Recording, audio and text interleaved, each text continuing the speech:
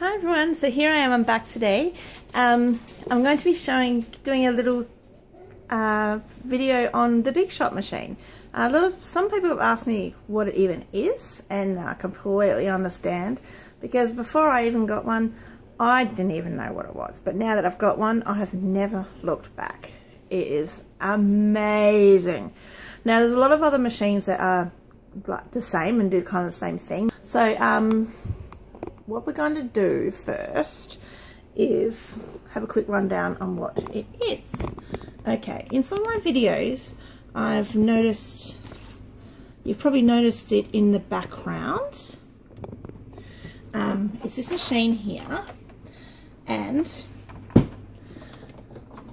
rolls out like this, and it comes with these two platforms. All right, when you first get them, they are crystal clear, like you see through them. These are all scratched up, and that's what it's supposed to do.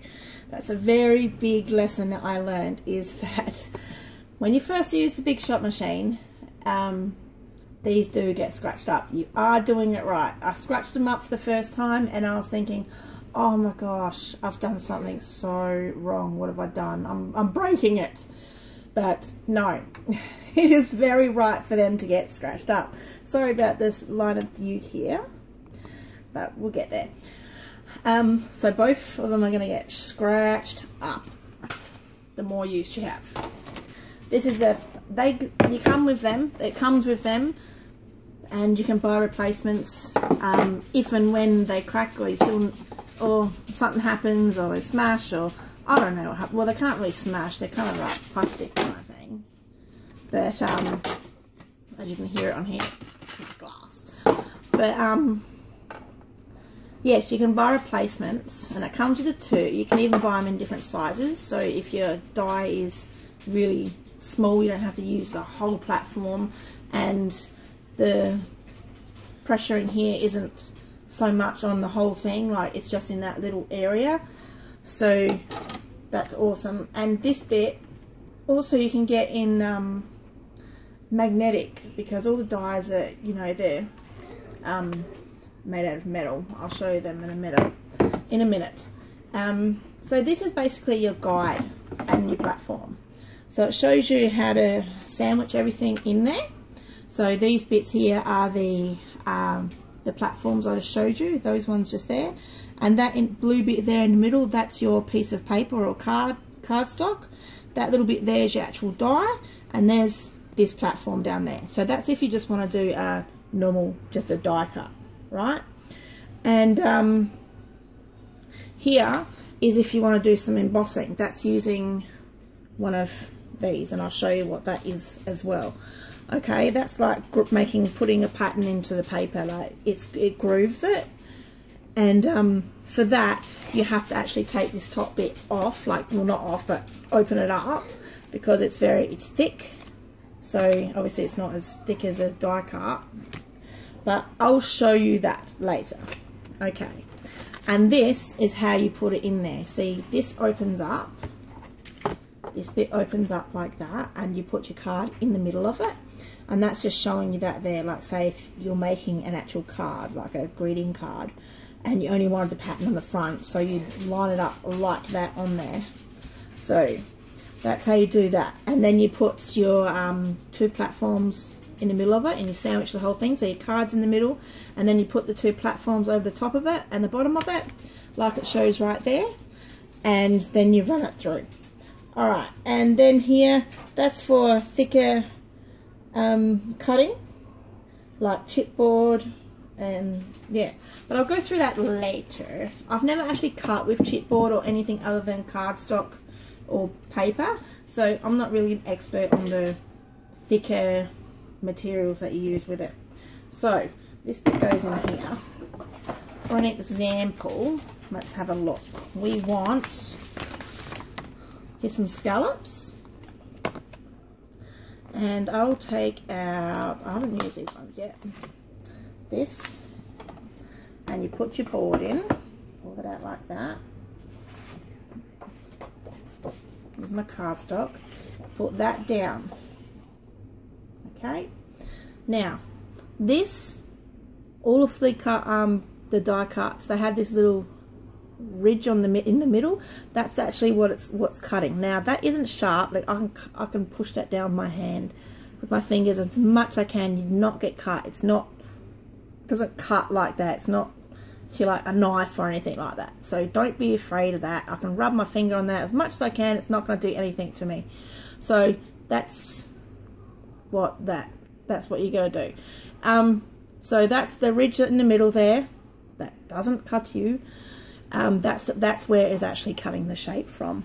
So you put that facing down, so the ridge bit, flat bit up and ridge bit facing down, and then you get your other board platform and you put it in here so it's sandwiched, and then you drive it through and you hold this bit up like that.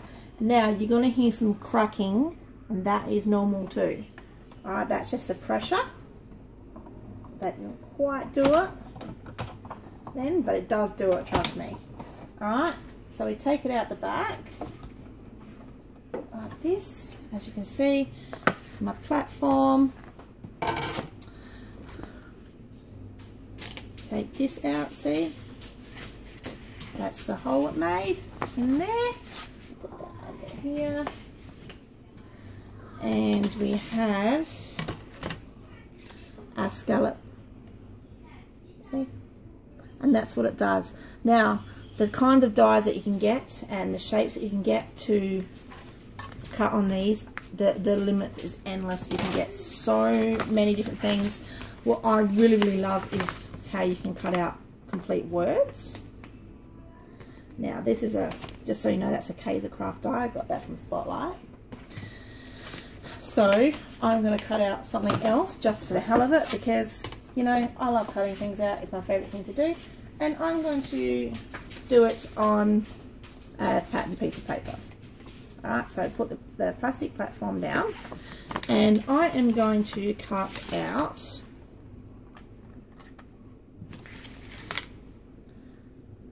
birthday.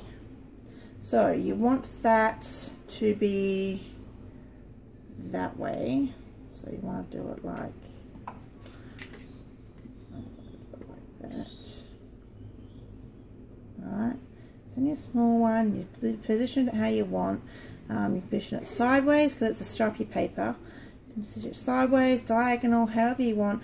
And this is where the bottom, if you have a magnetic platform, that's where it comes in handy, because it can, like when you put your dies on there, it just like flat on there, like obviously it's a magnet, so magnet to metal. So we do this and put this one through.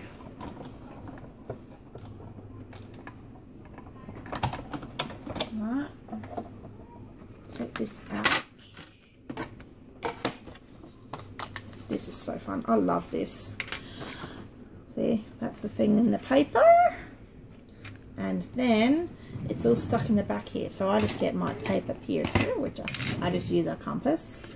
And they have these little dots in the back of it. I'm not sure if you can see that. But I just like to poke them through like that, and it pops the thingy out like that. And you carefully take that out like that. And you're just going to get that little bit in there out. Okay. Birthday. So that always looks really good on the, if you put it on the back of something, but on top of a colour. Oh, my focus getting really stupid there. You can't really see that properly, can you? That might be a bit better. There you go. So that's just an example of that. Now, you want to look at embossing. That is something completely, a whole different ball game. Alright, let's put this happy birthday bit back in here. Like that. So we don't lose that.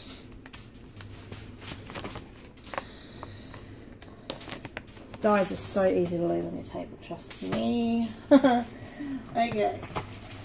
I'm going to use, so for embossing, you want to take that out. I might have to move this across just a tad.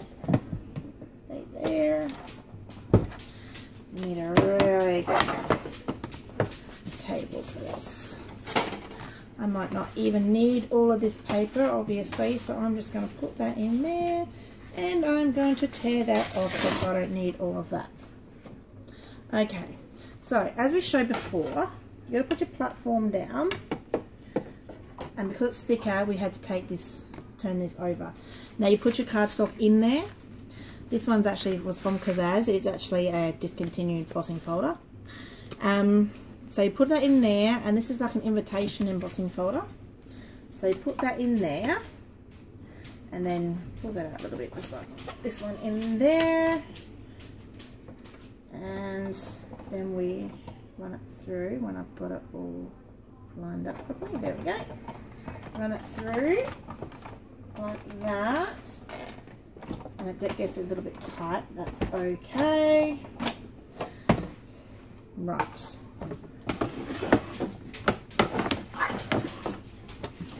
Take this out, and voila. Can you see that? So that is that pattern on that paper of that, and that looks like it's an invitation. So that is how you use it. It's so easy to use, and I love it. And once you start, you can't stop. So it can be used for felt, fabric, foam, magnet, leather, craft, aluminium, chipboard, metallic foil, vellum, and much, much more. But before you cut with any thicker materials, do your research. I don't want you stuffing up your machine in any way, shape or form. Yes, so there you go. That is a Big Shot machine. I hope you like it. I got mine from Spotlight, and they usually are about, well, just for the machine, and they come with the plates anyway, otherwise you're not going to get refilled, just the machine and the plates. I got mine for 100. I know on eBay and everything you can get them in packages, like they give you like a beginners lot of dies or embossing folders or something like that, but don't get ripped off. You can get dies and embossing folders for quite cheap. Of course the nesting dies, which are the scallops that I use, them they're a bit more expensive than say the smaller ones by themselves, but on eBay you can get a lot of singular dies, all sorts of different shapes for only about a few dollars each, and they come from China, and they're just as good as any other die. I wouldn't do anything else. Like, I love them, and just for an example, alright, this pram one here, I got that from eBay. The flag there I got from eBay. The set of butterflies there I got from eBay. You know, there's a lot of them you can get from eBay, and it's so fun to do. So, any questions, do leave me a comment. I know this is probably the best quality of video. I hope it wasn't too bad though. I have a hard time finding the best time to record because my window's right there and the sun's just going down. And you know, when you have a family, it's like really hard to find a quiet time to yourself. So this was the best I could do. But if you do have any questions, or if there's anything you want me to do slower, or explain something a little bit better, I might have missed something important, let me know, and comment, give me a like, subscribe, and I will see you soon for another video.